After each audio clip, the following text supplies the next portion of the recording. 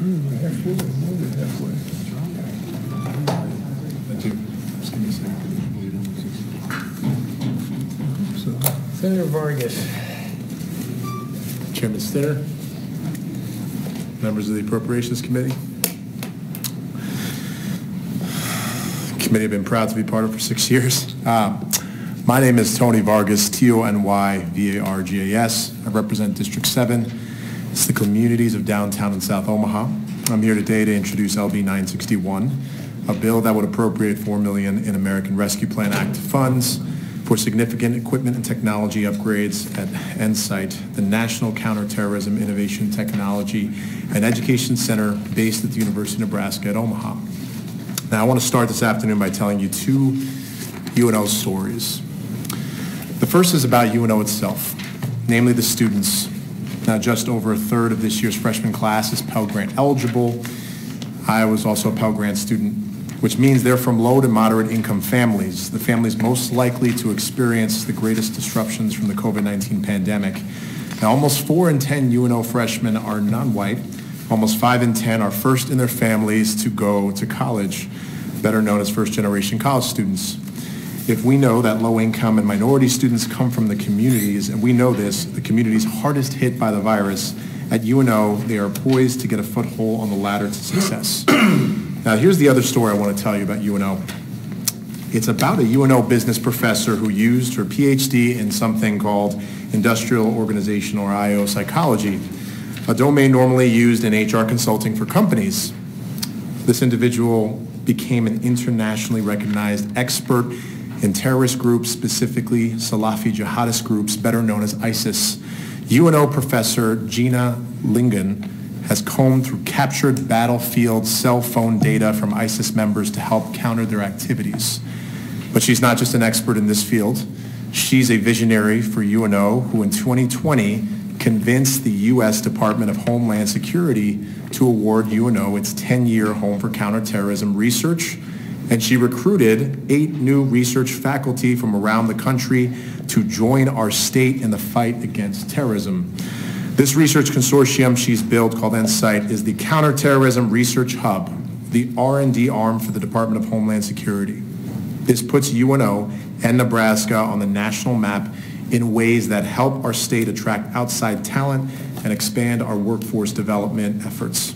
Now, in a few short years, NCITE is helping the brain gain by making sure they're providing internships, training, and certifications, not just to help out our law enforcement friends in Homeland Security, but everyone from a banker in Omaha working to implement the Know Your Customer laws to the Scottsbluff County Sheriff Department, who is charged with keeping our large swath of our state safe. Now, Dr. Ligon will testify after Chancellor Joanne Lee, and they'll tell you a little bit more about NCITE, what they do, and why LB 961 can be so impactful. Now, with less than 3 years old, NCITE is poised to impact Nebraska in many ways, including the following. It's going to become a draw not just for students who might never have considered a career in Homeland Security or in network vulnerability industries, and not just for research faculty who see unique opportunities here. NCITE's poised to make our institutions safer and more resilient to viruses. This is going to address some of our brain drain. It's going to be a brain game. NCITE's developing technological innovations like suspicious activity reporting chatbot that can improve our community response and prevent tragic outbreaks and violence. I don't have to tell our rural friends who have broadband service hampers response time and that poor broadband. NCITE is aware and can work on this. This is going to address our technology gap. Our state economy is rooted in agriculture, which frankly could benefit from NCITE's work in helping protect our critical infrastructure from attack. This is going to help our ag industry. Nebraska's businesses can benefit from NCITE-trained workforce that can increase industry resilience and security. This is going to help our businesses. By the way, NCITE's research isn't being conducted in some underground bunker. It is public by design. NCITE is trying to build community resilience by demystifying subjects of counterterrorism, opening itself to the community, and blunting the mainstreaming of extremism, which we have seen across the globe. This is for the public. Nebraska has a chance to seed the work of UNO by funding the kind of cutting-edge technology that NCITE can use for research, for recruitment, and developing the national security workforce of the future through LB 961 right here in Nebraska and at UNO. The center's vision to have a larger headquarters to become the premier academic resource for counterterrorism and targeted violence studies. Picture UNO and the Omaha area as the place where federal agencies send their workers for more training, where students gladly come from a unique opportunity to become part of the antidote for extremist violence. Nebraska can be a place leading the U.S. from the center, helping pull people from the extremes to reduce violence, build resilience, and create a more stable future. That can happen here with this appropriation. With that, I ask you to support LB 961, and there'll be people testifying to answer some more specific questions about some of these addressed improvements that are also included in that one-pager and detailed there, and I'm happy to answer any questions. Questions? Seeing none, thank you. Thank you.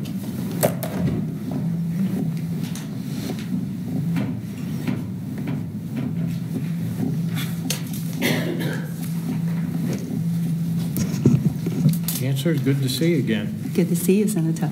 So good afternoon, Senator Stinner and members of the Appropriations Committee. My name is Joanne Lee, Joanneli, and I proudly serve as the Chancellor for the University of Nebraska at Omaha. I want to thank each of you for taking time today to hear our system proposal for the use of ARPA funds. It is my hope that by the end of our time together today, two things will happen. First, I want you to be as inspired as I am by UNO's mission to serve as our state's engine for workforce development. Second, I want you to understand how strategic investment in UNO's national security, STEM education, and human mobility programs will give Nebraska a competitive edge in educating, retaining, and attracting the talent we need to drive our state forward, improve our quality of life. As an international student whose parents fled communist China amid a national conflict, I want to stress that feeling safe and secure is foundational to our ability to learn, teach, and grow as people. I'm immensely proud to say that UNO's National Counterterrorism Innovation, Technology, and Educational Center, also known as NCITE, plays a vital role in our nations to make that possible.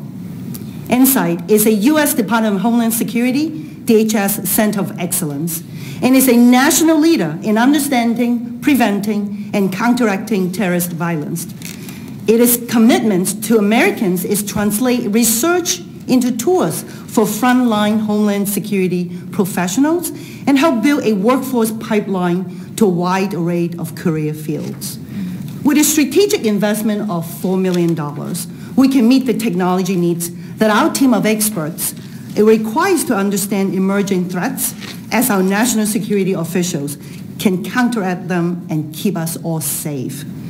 Because of UNO's standing as our state's only public urban university, we are compelled to share our knowledge with our community. Through this investment, there will be ample opportunities for researchers, students, community partners, and children to experience the NCITE model of real-world STEM education and collaboration. If the last 2 years have taught us anything, the difference between economies that thrive and those that struggle to survive is an agile workforce equipped with skills in science, technology, engineering, and math. That is what UNO STEM Trail Center does every day from our campus. The center supports our students, faculty, and our community through engaging programming, training, reskilling, outreach, and entrepreneurial ventures. The STEM Trail Center's purpose is to ensure that a STEM education is accessible to everyone at any age or any stage of life in order to fill our state's most pressing workforce needs. To expand the center's impact, accelerate its valuable work, and build stronger pipelines to employers, UNO requests $5 million to establish a headquarters that everyone in our committee can experience. Today I have shared with you existing projects that will continue to be immensely valuable to our state's workforce development and to our nation's counterterrorism work. I want to stress that we're not living long, healthy lives filled with motion and activity. We cannot fully enjoy the benefits of our work in each of these areas. Our Division of Biomechanics and Research Development and our School of Health and Kinesiology already nationally recognized leaders in understanding and improving human mobility. If you were to visit our campus and explore our health and human science facilities, you will see our inspiring research in gait rehabilitation, fall prevention, low-cost 3D printing of prosthetics, elderly physical function, and so much more. You will also see dedicated faculty developing the next generation of public health, health research, kinesiology, athletic training, and sports medicine professional. But we owe it to ourselves and future generation to think bigger. We need to lead the world if we truly want to improve our quality of life. With an investment of $6 million, we can purchase equipment for cardiovascular device manufacturing, soft tissue imaging and analysis. Not only will these technologies give us a greater understanding of human tissue, but the knowledge we produce through device testing will also build strong partnership between our state and medical device industry. An additional $10 million investment will allow us to repurpose 22,000 square feet of existing space on our campus to create a better environment for health and kinesiology teaching, learning, and research. I understand what my university system colleagues and I are asking you to consider is not an insignificant amount of money. Our state is facing generational challenges that are worthy of support as well. These strategic one-time investment opportunities I have shared with you will position the state of Nebraska to compete in the economy of the future. With your support, we're excited for our people, our future, the community of Omaha, and the state of Nebraska. With that, I want to thank you for your time and welcome any comments and questions. Very good. Questions? Seeing none, thank you very much.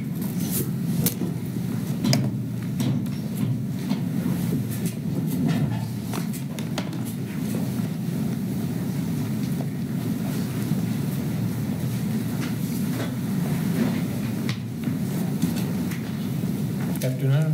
Good afternoon. Distinguished members of the Appropriations Committee, my name is Gina Ligon, G-I-N-A-L-I-G-O-N, and I'm the Director of NCITE. I'm appearing today on behalf of the University of Nebraska system in support of LB 961. I'd like to take you back to when I was a sophomore in Weatherford, Oklahoma. It's a little bit smaller than Kearney, but also off I-40 in western Oklahoma, far away from the city, which is what we called OKC. I was sitting in a history class when I learned that Tim McVeigh had killed 168 Oklahomans that looked a lot like us in this room, people who were doing the business of government and people who were supposed to be safe from terrorism. April 19th, 1995 has brought me here today to you. It's also shaped my whole career. And I'm here to ask you for resources to train the next generation of workers to help us keep Americans safe from the terrorism that I experienced as an impressionable teenager. Let me give you a brief example of how your investment will have a return on investment for all of our safety. In 2013, I had just won a grant from the state of Nebraska. I used it to purchase tech to study groups like the Taliban and Al-Qaeda, and I trained students all over UNO's campus to study them as well. In our analysis, the students identified this new terrorist group, but this one had more money, it had more technology, and it had these shiny white Toyota pickup trucks that it drove to all the meetings. It was enough for me to pick up the phone and call a trusted leader in the Pentagon. I remember that call like it was yesterday. But the months that followed were a blur. And that's because the group that the students had found turned out to be ISIS. That's right, students in Omaha at UNO were the first academic center to identify the terrorist group of ISIS. I'm here today to tell you that those students wouldn't have been able to do this, and we wouldn't have been able to become the center of excellence for Department of Homeland Security without that initial investment from the state of Nebraska. The bottom line is your investment allowed the federal government to see promise in Omaha as the Center for Terrorism Research outside of the Beltway, where all the other centers seem to exist. It's important that NCITE exists in the Midwest for at least 3 reasons. First, technology developed to combat terrorism needs to be situated in places that share the same demographic characteristics and technology constraints that places like Nebraska have. For example, as you heard from Senator Vargas, we're working closely with the Sarpy County law enforcement to develop a chatbot that will be able to work in Scottsbluff just as well as it can work in Papillion, Nebraska. Second, we want to be seen as the academic partner for every job in the middle of the country that's charged with keeping Americans safe. We want to be a resource for the anti-money laundering professionals in our banks, from First National Bank in Omaha all the way to the ones in Scottsbluff, where Senator Sinner seems to know very well. We also want to work with ag operators to protect our nation's food supply. The bills that you heard earlier today, our center will also collaborate with and support. Finally, we want to inspire the future workforce through training that's hands-on, meaningful, and interdisciplinary. Academia is siloed, weaving digital and STEM skills focused on national security of our communities, our neighbors, is the key to sustainability of our workforce and also the future of higher ed. We have to inspire our students with meaningful problems to make them stay in our state. And I'm eager for you to hear from one of Nebraska's best next. In closing, I'm asking you to invest in this idea that's bigger than all of us. Invest in a hub for security innovation right here in our state.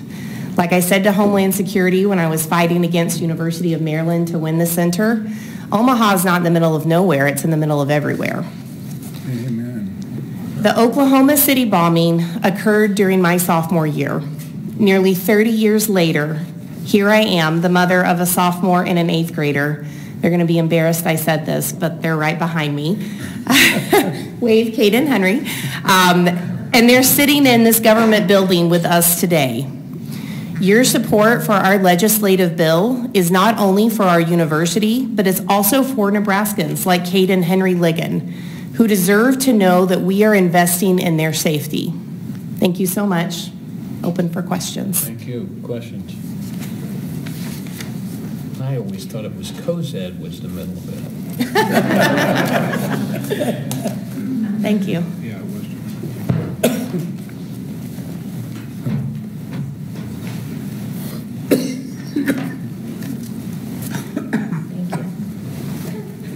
Afternoon. Good afternoon, distinguished members of the Appropriations Panel. My name is Lauren O'Malley, Lauren''M''A''Alley''.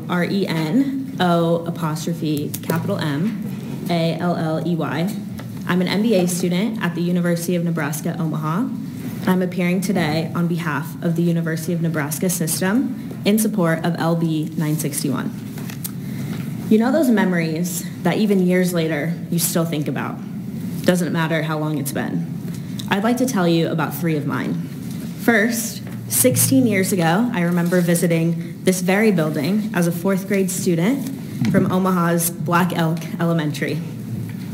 Second, I'm a senior at Millard West High School, finding out I got a full ride scholarship from UNO, which was funny because I swore I would go to college as far away from Omaha as possible. But once I got that letter from UNO, I realized I could get more opportunity if I stayed than if I went to college somewhere else. The third memory is a conversation I had with Dr. Gina Ligon 2 years ago. I got my undergraduate degree from UNO with 4 business concentrations: finance, investment science and portfolio management, banking and financial markets, and marketing. I had just graduated and I wasn't sure what to do next. I knew I wanted to get an MBA, but I thought I needed to leave Omaha to find the challenging opportunity that I craved. That day, Dr. Ligon asked me to be part of a terrorism research center, now known as NCITE. My first reaction was, what? I'm a business student. I studied finance. What would someone like me bring to terrorism research? That day, she challenged me to use my degree in a different way, by looking at how terrorists finance themselves. Now, I'll be frank, you have to take a lot of finance classes to get 3 finance majors. But but I can assure you that out of all those finance classes, terrorism came up 0 times. Who thinks that way? Who thinks about terrorism when you're thinking about finance? NCITE does. I've seen this firsthand in the brilliant people that I get to work with and the products I've helped produce, like a guide for researchers to measure the return on investment of their projects. Now, a few weeks ago, I was interviewing with a Nebraska company for a job once I graduate in May. And while talking about my time at NCITE, one of the executives asked, who thinks of terrorism when they think about finance? And my first thought was, how could you not? Don't worry, I didn't say that out loud. But that's when I remembered my first conversation with Dr. Ligon, where I had the exact same question. It was then I realized just how much I've grown and just how unique the mindset at NCITE truly is. See, when most people think about the price of Bitcoin, they're not making the connections between cryptocurrency and terrorism. NCITE does. And when you read about the metaverse, people aren't talking about how terrorists could use it to recruit people from all over the world. NCITE does. And ever since that moment as a student at Millard West, I knew I wanted to be part of something bigger. But I wanted all of this without having to give up the good life that I live here in Nebraska. I admit that I, like many of my talented peers, have thought that career advancing opportunities were only found if you leave Nebraska. But thanks to NCITE, I got the opportunity of a lifetime to work in counterterrorism as a business student alongside the best researchers in the world, and luckily for me, only 20 minutes away from home-cooked meals at my parents' house. Now, I know you've listened to many people tell you why their organization deserves a share of these federal ARPA dollars. As someone with a degree in investing, I empathize with you because I'm sure these decisions are tough. As a future business leader, I can say that investing in NCITE is a sound investment decision. It will impact both the state and local economy by creating jobs and bringing in high-caliber talent to Nebraska. It will incentivize local talent, like MBA students at UNO, to plant roots here by providing world-class opportunities for education and employment. And it will create valuable resources for law enforcement, government officials, and even businesses to keep communities safe. Now, I believe today will also be one of those moments I'll remember for years to come, hopefully for a good reason. And I feel now more than ever prepared for my next step in the world because of NCITE and because of the investment UNO made in me. And I'll leave you with this. Investing in NCITE is investing in the future of Nebraska and people like me who were born here, grew up here, and want to stay here. Thank you. Thank you. Questions? Senator Thank you, Dorn. Chairman Sir. Thank you for being here, and thank you for staying in Nebraska. I guess until your last comment, and you finally talked about finance or investing and all of that, the whole rest of the time was on NCTCR or whatever. How much of your degree do you use in that part of that research or that part of that funding? Thank you, Senator, for your question. I would say all of it. There's something that's really unique about NCITE is they look at terrorist organizations like a business.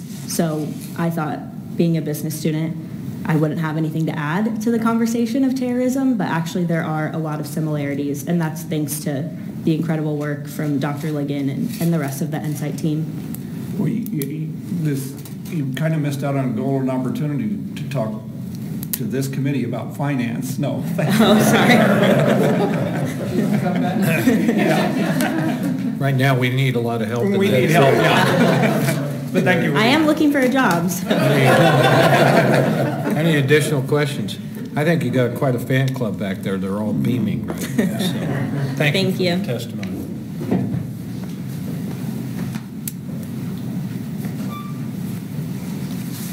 Any additional proponents? Any opponents?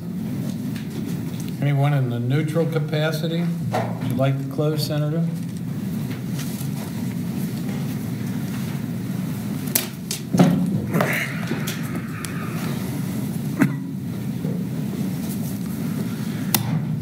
Chairman Stinner, members of the Appropriations Committee, I just want to thank you. I think there's not a lot I can add, but I do want to thank Chancellor Lee, Dr. Ligon, Lauren O'Malley, and this is a space that we don't often talk about or hear about. I think we also forget that we are a hub. We're a leader. We've been recognized by the Department of Homeland Security. And as you've heard, return on investment, this is a return on investment on being a leader from here on in. This is about investing in a workforce that truly doesn't exist largely outside of a state like ours. We're creating homegrown individuals that, and what you just heard is a finance individual with an MBA utilizing their skills and expertise to be proactive about getting ahead of future terrorism. That's happening in Omaha. That's happening in our state. This can cement us as a leader across the country.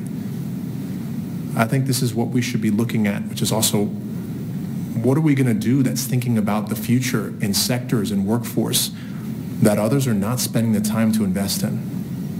That's what this is about. I urge you to support this. I think it is a fantastic idea, and especially when you look at the price tag, we can't find that many better investments in a space where we don't often do something in. I want to thank the people that testified, and I want to thank you for taking the time to listen to the stories. Thank you. Questions? Seeing none, thank you very much. Thank you. That concludes our hearing on LB 961. We had 11 letters of support for LB 961, and so that concludes our hearing on 961. We'll now open with LB 962. Senator Vargas.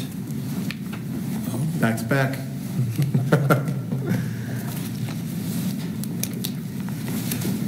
One pager.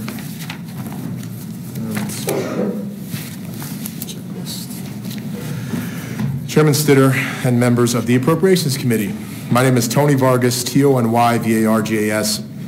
I represent District 7, including the communities of downtown and South Omaha. I am here today to introduce LB 962, a bill that would appropriate $5 million in the American Rescue Plan Act funds for facility and laboratory upgrades at the University of Nebraska at Omaha STEM Trail Center. Now first, some background on the UNO STEM Trail Center. The center offers family programming welcoming all ages to STEM, community engagement efforts, reskilling opportunities through customized professional development opportunities. The center is working hand in hand with community partners to reduce the number of unfilled STEM jobs while simultaneously improving the quality of life for many Nebraskans through economic